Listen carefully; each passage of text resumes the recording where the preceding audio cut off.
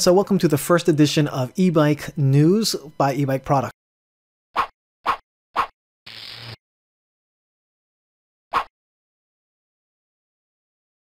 And I'm going to be trying something a little different, and I'm sorry if this kind of seems a little maybe not so put together, but I just really wanted to get something out there that that maybe some people might be interested in, especially if you're going into the e-bike industry and you're kind of new to it, or if you're looking for a bike. This is the kind of stuff that I wish I had known prior to me starting on my research, and I wanted to just go ahead and actually express some of the concerns I have about the e-bike industry, especially for those of you who are still deciding on what bike you want to get. Because first and foremost, if you are not aware of it yet, there is a huge e-bike supply chain issue. It is already starting, and the ripple effect is already being felt throughout the industry, but it's only going to get worse. And I wanted to bring up some of the things that are going on. So since March 5th, all the way up until about 2 or 3 days ago, I signed up for every single one of the different e-bike companies mailing lists, especially the big ones. The Aventon, Bolton, Rad Rover, Electric, Saunders, all of them. I get all of their newsletters, and everybody's starting to talk about, or all the email newsletters that are coming out are beginning to talk about the problem with the tariffs actually being no longer. They used to exclude e-bikes from the tariffs of 25% that was coming in. And all of a sudden now they're actually going to have to pay these extra 25% tariffs, which means e-bike prices have started to already climb. For those of you who saw my first comparison video, I had this up here with the different prices. Now, one thing that's really interesting is Juiced is also one that sent an email out that I didn't mention earlier, but their prices have all started to go up. And Saunders is one that has actually avoided. I haven't seen their prices go up yet. They're still at the $16.99, but you know, the Aventon bikes, they sent out an email. This was at $14.99, so there's gone up $200 for this particular bike. By the way, if you didn't hear some of my earlier announcements about Aventon, one of the big downfalls, a lot of my reviews that, or if you watched a lot of e-bike reviews about the Aventon brand, is that they used to actually have their throttles only work after a half-turn cycle of the pedal. And so there wasn't a throttle on demand. And now all the Aventon bikes as of March 1st have now throttle on demand. So that's one thing that's really cool. But keep in mind, their prices are going up. So if you're looking for Aventon, that's going to be something that you want to keep in mind also. Now, Bolton has also raised their prices. As you can see here, it was $21.99 for the base price. Now their Blackbirds are at $24.99, and of course summer delivery. I'm going to be talking about the delays as well coming through on this. Rad Rover, as you can see in the price here, $14.99 is now at $15.99, so they're gone up $100 as well on their bikes. And we have the one bike that I think I really want to bring to light that has not gone up yet is the Electric XP. In fact, when the bikes first came out, they were $9.99, and they've been on sale for $8.99 for quite a while. Must be, I'd say, almost close to a year now.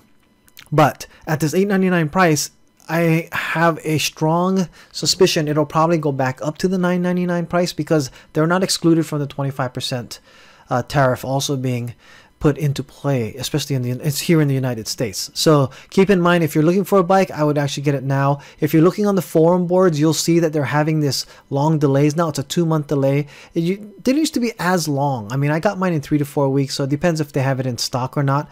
But yeah, the step-throughs are actually becoming very popular among a lot of people, and you're going to start to see delays. If you're looking for one of these, I'd say place your order as soon as possible. And just so you know also, if you are looking for a seat post on one of these Electric XPs, I do sell them on the ebikeproducts.com website /shop, or you just go to there, you can click on the shop link.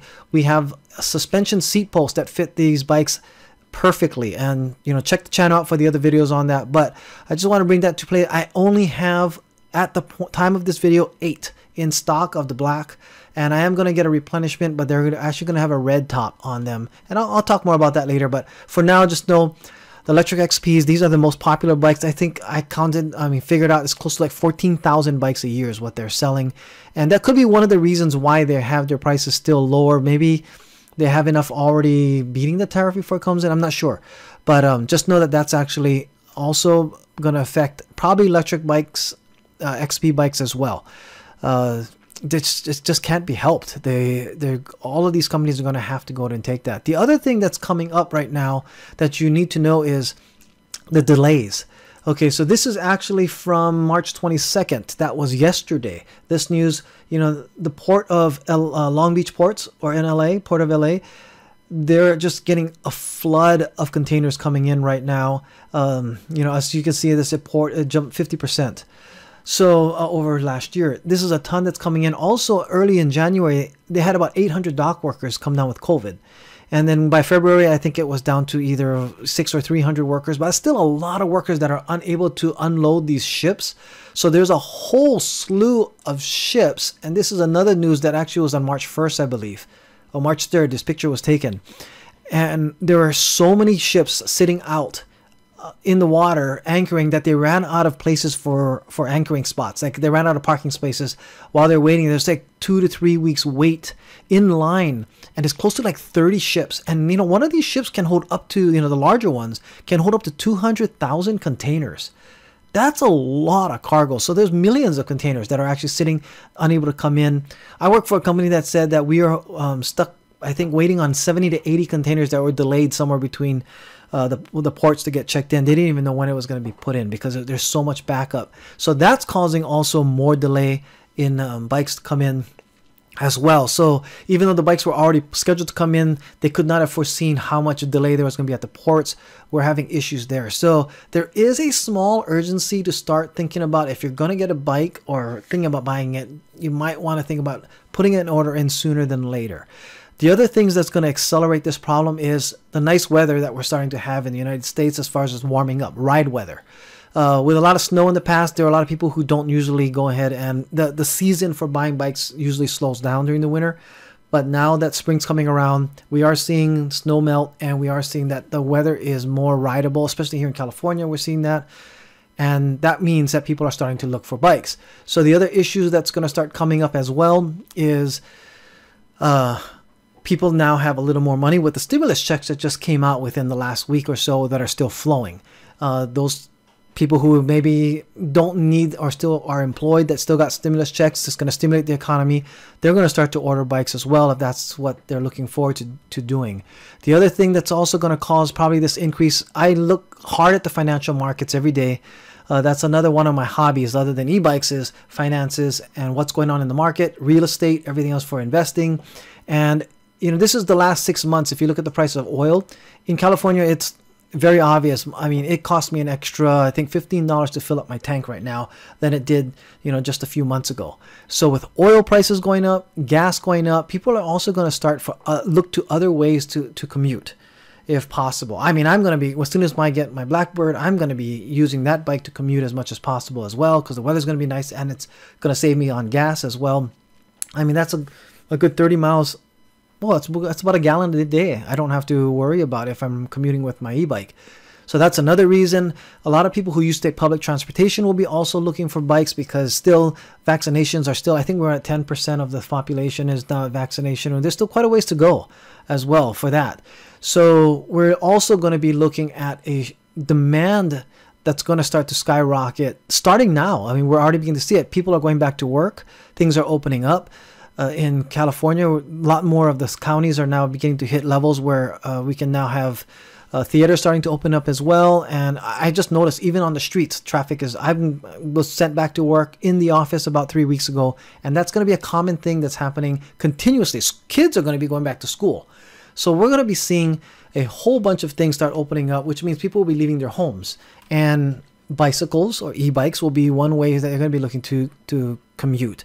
So keep that in mind as another thing that's going to be affecting what's moving forward with not only prices, because all of transportation, I mean, when oil prices go up, then also shipping costs go up. So the other thing is raw material prices are going up. So the seat post that I had brought in originally to sew, like I said, I only have a few left at the time of this. Probably by the end of the week, I will be out and it will be taken down off the website until I get the next shipment in.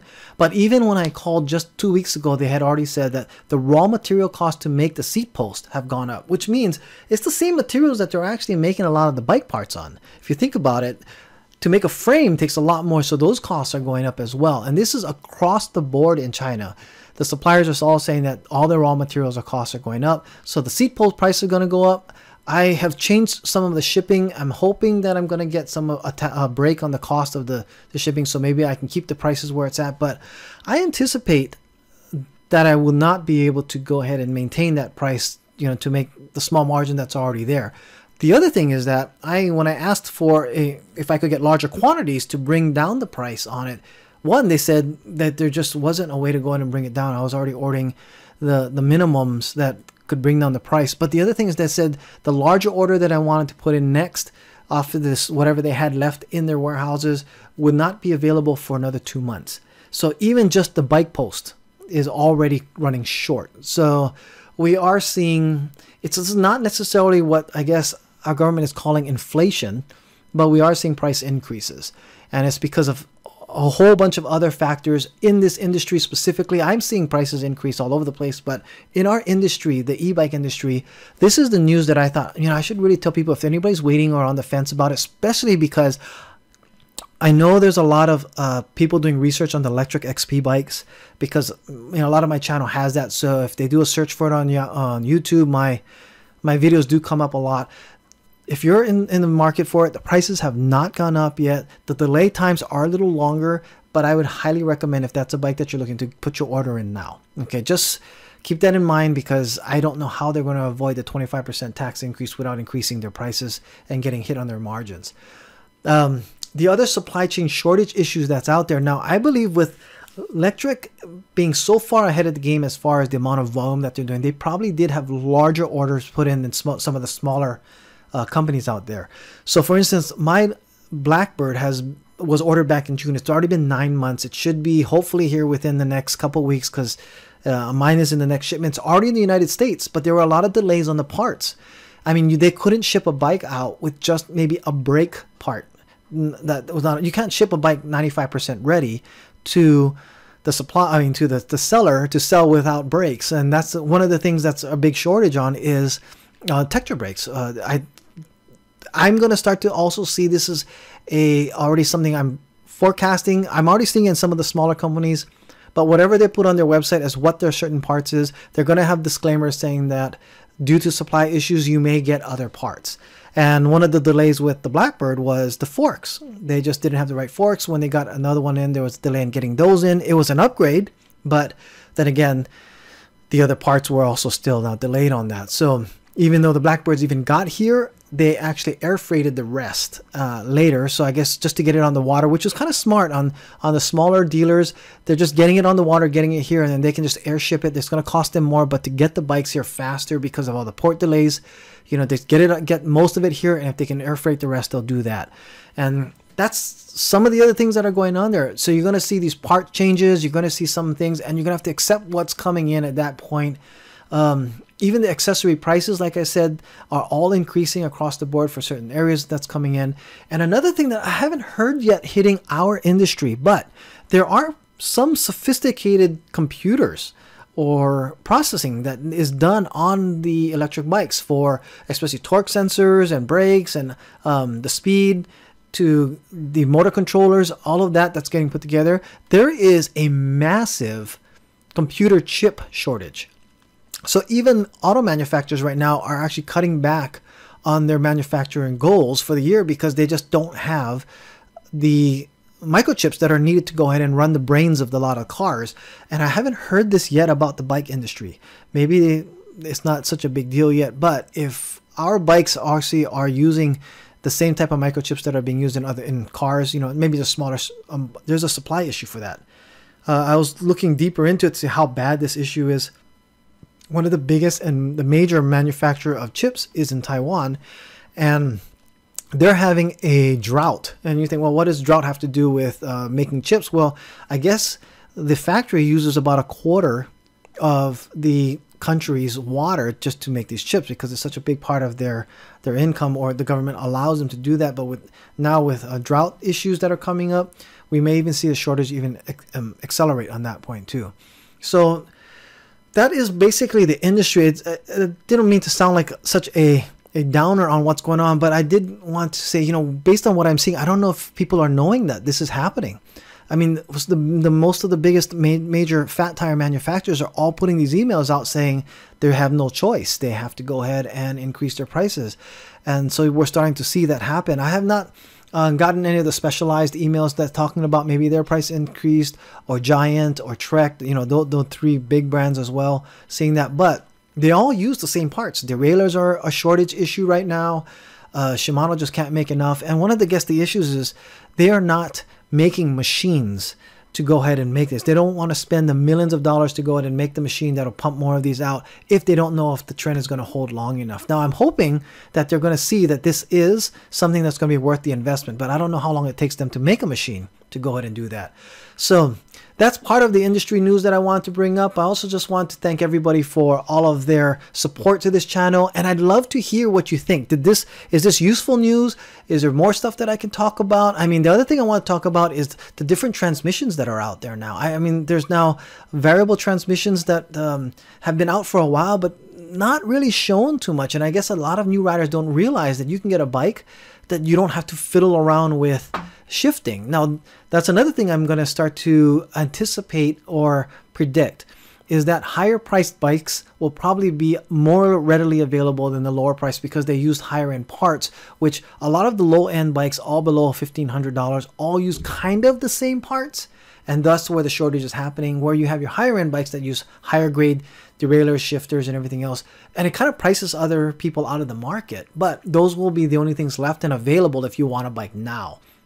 I'm not big on saying on using an e-bike as a source that will put you into debt. I would say avoid that at all costs, just because the way the economy is right now, that's probably not where you want to be. But if you have the means and you know you're looking for a bike and you're looking for something that you don't want to have to deal with as far as maintenance goes, less maintenance would be one of these other higher end bikes. But then again, I also am really big on, you know, if you can support your local bike shops and they have it in stock there, or you know, the Aventon bikes are actually sold in a lot of different shops throughout the United States. Those are good sources to go ahead and pick up bikes to support the local economy that you have there. I'm all about, if you can fix something yourself, you know, and you feel comfortable with it, then go ahead and do it. But if not, have a professional do it if you want it done right. So I'm also going to be doing other videos on, you know, just different things that I'm seeing in the industry that's pretty darn cool that I thought everybody should know about. So like I said, e-bike news and industry news. Give it a thumbs up if you liked what you heard. If there's anything that you would like to hear more about in the industry news, I love doing research on stuff when people are asked. This content is coming up because of what people have been asking in the comments. I so love the engagement that I'm getting. I apologize now. The channel has kind of really exploded over the last 2 weeks that I'm not able to keep up as much as I thought I could with the comments, but I'm trying. I read every comment as much as possible, and those that I can answer fast, I do. If I'm taking longer to answer some of your comments, it's maybe because I'm doing some research on it. I mean, I'm hearing some new brands that are out there that you might want to check out. All of the different brands though are talking about these long delays that are coming in. So just know that that's something that's happening in the industry. If you can choose between two different colors and one is in stock, you might want to go ahead, even if it's not the most desirable color for you, you might want to still pick it up because the other one might be really long delayed and you don't want to miss the whole summer for riding.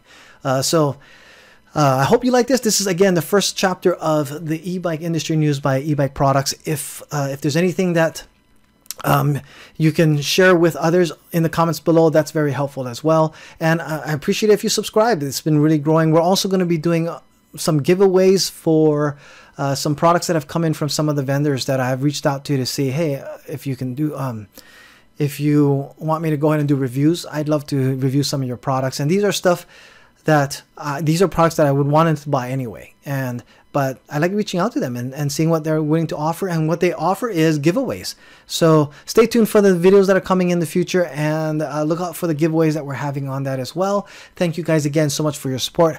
I will see you guys in the next video.